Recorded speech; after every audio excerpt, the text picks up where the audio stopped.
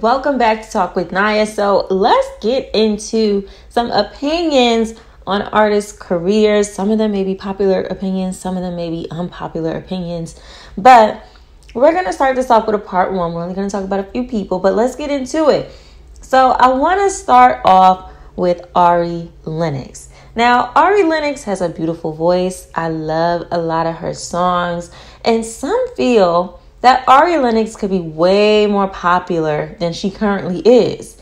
All right. Now, Ari Lennox has a lot of talent. She's signed under J. Cole's label. She has a beautiful voice. She makes great R&B songs.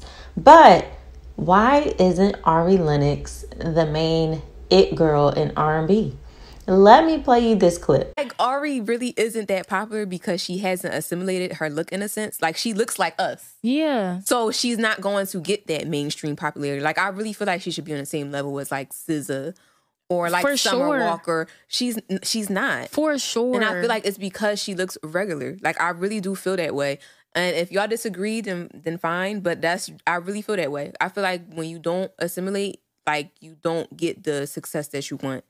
And so that's why I kind of resonate unless with you Ari already Lennox. had a body like that anyway. Yeah.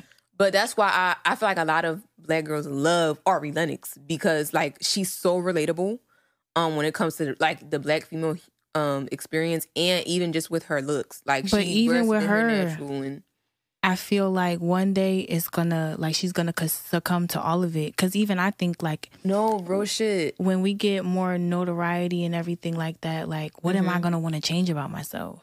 Yep. Like, I already nitpick myself, and then you see men's reaction to it, and how much they fawn over these people, and how much they love looking at them. And although it's like very lustful, being lusted after is still something that is profitable. And then on top of it, it's just like, it always continues to eat at me. Like, am I not enough? The fact that Doechii, like, we look so much alike. And I was just like, so sad. I was like, I love her. Right. Like, I saw me. Yeah, when I be seeing like the black girls like that's up and coming, like R&B singers or like just rappers, I be praying. I'm like, please don't do anything, because I love seeing regular looking black girls with like the black features and like the hair, the natural hair, and like all of that stuff. Like, I love seeing it. I just be thinking like, please don't. You And like it's the only not us representation judging either. Yeah, it's really not. It's not. Like, I'm not gonna stop supporting any of these artists. It's more so I internalize it.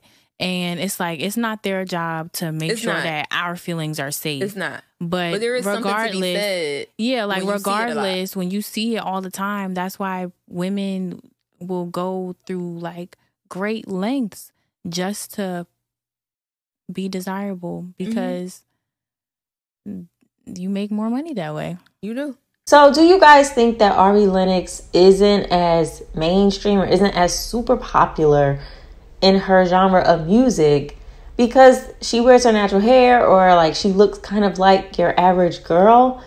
I don't know. Do you think that it has to do with sexual image? Because you know that a lot of girls these days are getting pushed a lot more if they got their clothes off, okay? Or depending on what they're talking about. And you can't even say that she doesn't sing about, sexual things, because she definitely does.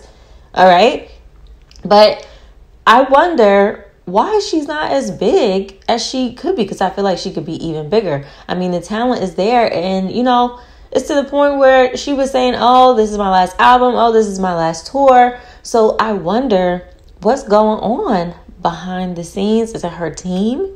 Is it us? Let me know. Now, I want to move on to Saweetie. Now, although Saweetie got nominated for a Grammy. Back in 2020, you said your big career goal was to be nominated for a Grammy and have global visibility. And here you are at the Grammys, nominated. You have brand endorsements. You are killing the game. Could you have imagined that what you put out into the universe would come back to you so quickly? Girl, don't make me cry. Don't make me cry. Ooh. Yes, but I didn't know it would happen this quick. A lot of people are curious about why Saweetie's career isn't doing too well in comparison to when everybody got put onto her hit songs like Icy Girl, My Type, Tap In, and Best Friend. Okay, a lot of people feel that after her breakup with Quavo, that caused her to flop even more, because we all know Quavo can rap, and people definitely assumed that he was helping her write her songs. So they're like, she no longer has his help. People started to see a downturn in her music after their breakup. All right. Now, some people also think that Saweetie benefits from pretty privilege, being light-skinned in the music industry for her looks, and she's going to get a bigger push. Now, in my opinion, I think that Saweetie is not in the right lane. Okay. I definitely see Saweetie as more of a business owner, more of an influencer type of girl. She could have went into modeling if she wanted to, or being like a print model.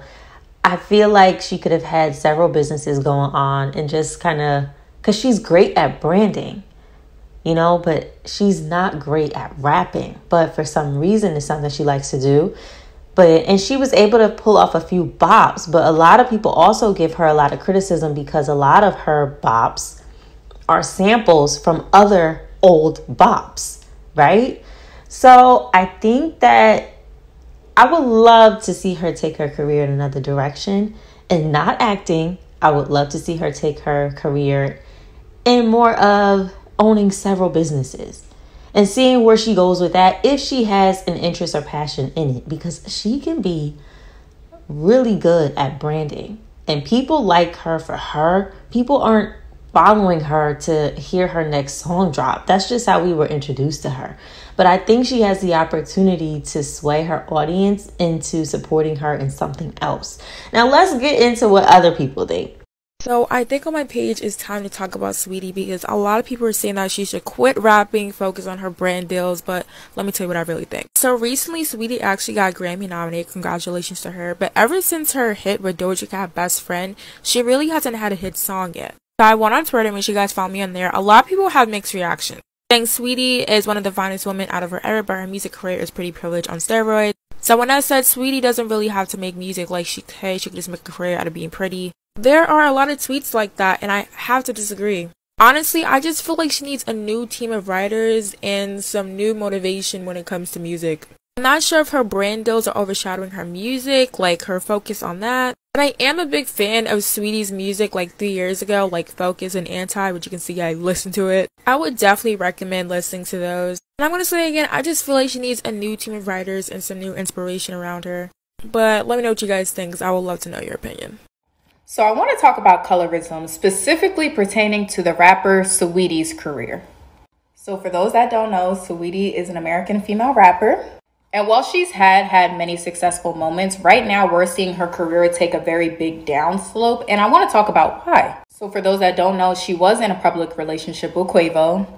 And there were rumors going around that she has slept with Quavo's brother Offset, who, by the way, is a married man whose wife literally had to pay men to beat 2 women up because he couldn't keep his dick in his pants. But I digress, So a lot of people have been bashing Saweetie because she came out with a song recently and she was speaking on a certain relationship, but not many people, like she wasn't specific, but people assumed that it had to be either about Lil Baby or Quavo and Offset.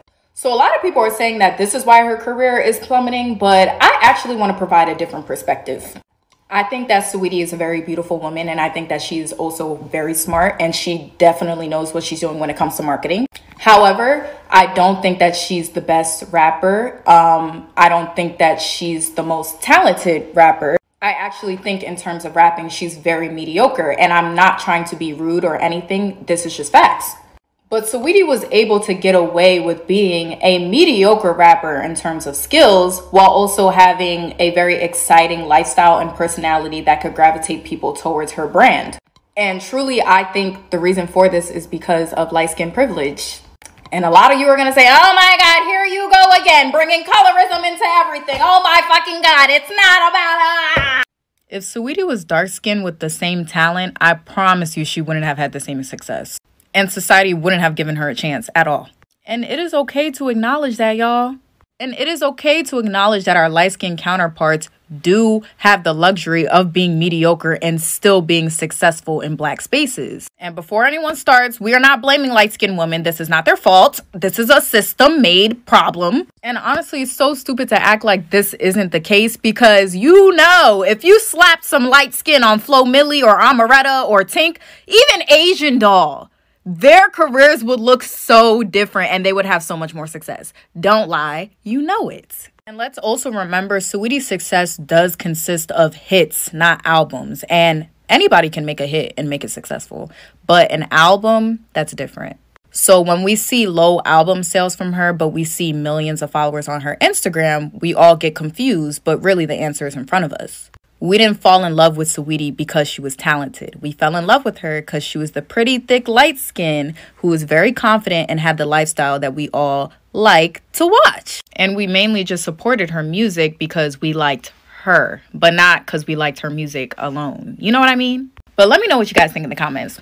Rapper is selling more burgers than albums, and now many people claim her career is over. She used to get more than 1 billion streams in Spotify, but suddenly she stopped releasing music for almost 3 years. And after all that time, she thought it would be a great idea to release a comeback album. But it turned out to be a huge mistake because she only sold 2,000 copies on the first week of release. So when she did a celeb meal collab with McDonald's that did better than the album it was supposed to be promoting, many mocked her, saying her career was over and that she could do better as an influencer instead. And you will be shocked to find out what she has to say about this. She's Saweetie, and she jumped to fame with her single Icy Girl. But she's not a one-hit wonder because she took her game to another level when she released a collab with Doja. All right, so let me know what you think about Saweetie. Now, lastly, we're going to talk about Latto. Now, Latto's been a huge conversation over the past 6+ months, especially when the drama with her and Nicki Minaj happened.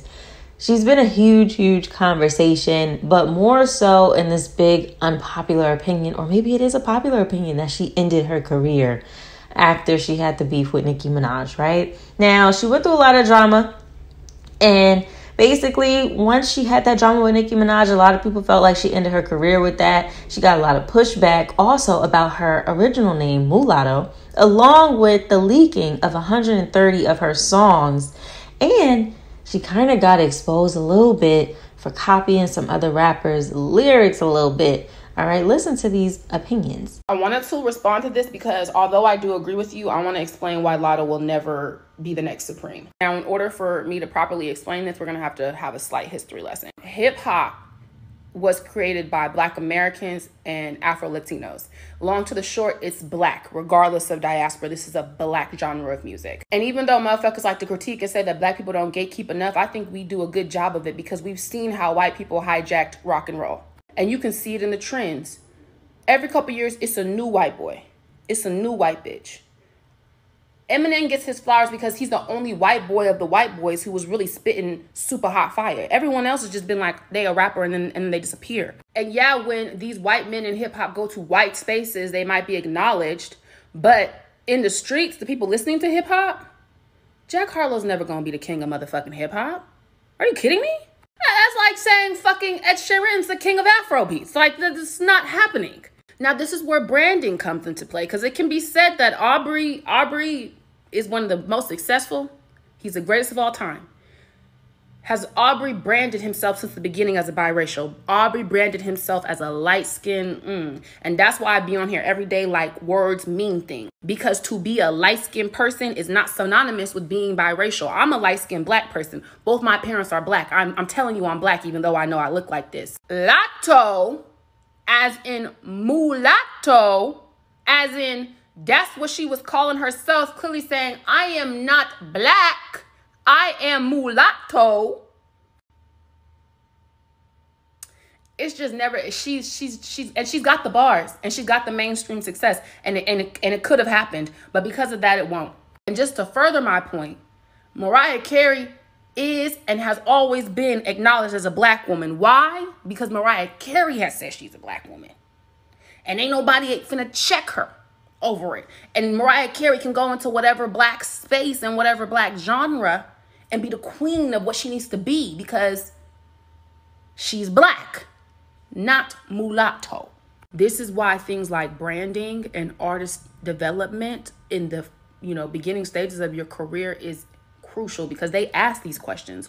Where do you see yourself and where do you want to end up? Because if you want to end up the next queen of female rap, Mulatto was not the rap name she should have took. I'm just thinking about how Latto is definitely one of those celebrities that Nicki is never going to forgive. Like, Latto is officially cut. And Nicki forgives everybody. Nicki even liked this tweet about her and Cardi B not that long ago. But Latto not only talked about her husband, but recorded a private phone call with Nicki. And then posted it. Not even Cardi did that. Like, she is never going to bounce back from that. I'm sorry. Latto, I love you. I love you. I love you. And this is where y'all say I be starting stuff and being messy, but I just got to shoot it straight from the hips. You got mad at Hollywood Unlocked. I'll say allegedly. Allegedly. When we posted this photo on Hollywood Unlocked, and this was a photo from behind your ear where it says Savage, right? It says Savage, 21 Savage? Or it says his name. This is his name, which was 21 Savage. People were saying that you and him are in a relationship, allegedly. And then it started a whole conversation online because he's married, and people thought he was married to stay in this country, because in order to not get deported, you got to be married or go through the pathway of citizenship that you are, right? And then people were posting it and it went viral. And then I started getting calls from your team saying that you allegedly wanted to pay me to take it off of Hollywood Unlocked. And I wasn't going to remove it, but I asked my team to check to see if anybody else had posted. And although I think we posted it first, everybody started posting it. And then it became a thing where I think then she got, from what I understand, was unhappy with us not taking it down because no calls have been returned. I reached out to her team. We had a conversation about it or whatever. And so to go and then ask Chloe if she was allegedly in a sexual relationship with Quavo, asking the T, how can you do a show and be legitimate as a show person when you don't want your own tea spilled and won't own up to sip your own tea? And so that's the issue that I have with celebrities doing this thing. She can't even do a relationship-based show. She can't, because she doesn't want to own the relationship that she's allegedly in. If I was Chloe, I would have hit her right back with, what about you in 21? I would have hit her right immediately. Now, as far as your name, obviously I know what mulatto means, but some people might not. What made you go with that actual name? Yeah, for me, it was just about flipping a negative and making it something positive. Like, from the jump, my parents is from the North.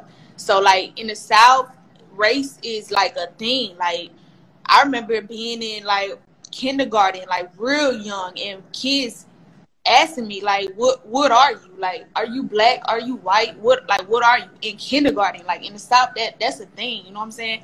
So, from the jump, like, my parents, they from the North, so my mama went to an all-white school, so the fact that she was pregnant, my mom had me at 15, so she got pregnant at 15 by a black man. Like, it was just, she went through a lot, you know what I'm saying? So it was just like flipping that negative from the jump. It was a negative because my mom, what she went through, being a teen mom and being pregnant by a black man at all. All right, thank you so much, Powerhouse. Megan Thee Stallion won this award. Doja Cat won this award. It's crazy because thank you guys so much for everything. This is the same award that Nicki Minaj won, Lady Gaga won, Janelle Monáe won. So this is a huge, huge stamp. About an hour. I tell him if he ain't ballin', he should hit the shower. Pussy power, collapse an hour, ayy. Fuck me out that tower, fresh up out the shower, ayy. I'm in that wham bam, brand new lamb, pull up, hop out to me. I'm in that wham bam, verbal lamb, damn, then I'm bam. Now, with Latto, do I think Latto ended her career? I don't think her career has ended. No, of course not. She's still putting out songs today. I think that it has her drama with Nicki Minaj. We'll start off with that one. I really think that has shifted the perception of Latto. I think there's some people that, of course, were Team Nicki Minaj. And there were some people that, of course, are going to be Team Latto because they both have fan bases. I think it just shifted the perception of her. I think if you kind of were on Nicki's side, you kind of looked at Latto completely differently. If you didn't have any dislike for Latto, you probably looked at her a little bit differently. Or vice versa. If you were on Latto's side, you look at Nicki Minaj differently. But I think it shifted the perception of her. And I think now she's going to have a long period of time where she's tied to this beef with Nicki Minaj to the point where her interviews or anything she says could be shifted towards the situation she has with Nicki Minaj, where she talks about female rap, the state of female rap, and everybody being a sisterhood. You automatically think if she's talking about Nicki Minaj, she's just going to be tied to that for a long time. And on top of that, a lot of people feel like the two are never going to squash it. So I don't know how that's going to affect her behind the scenes.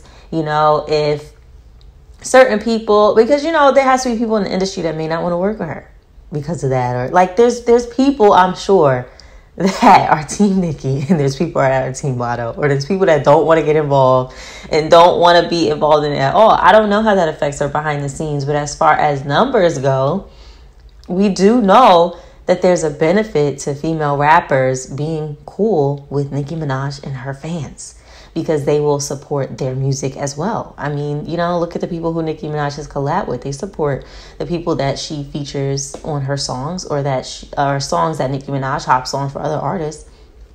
They help their music. They help their career.